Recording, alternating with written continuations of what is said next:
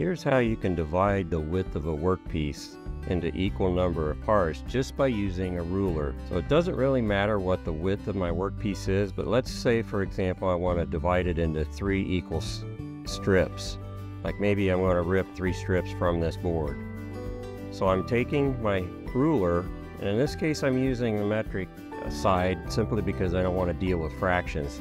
But since I want to divide this into 3 equal components, I'm going to pick a number here that's divisible by 3. And in this case, it's 90. So I'm going to line the 90 up on one edge of the workpiece and the 0 point on the other end. And we're going to come in here at 30 and 60 and make a mark. And then you come up to the opposite end of the workpiece and do the same thing. Line my 90 up on one edge and my 0 point with the other, and I'm just going to make a mark at 30 and 60. Now all I need to do is connect those points, and I've got my 3 segments.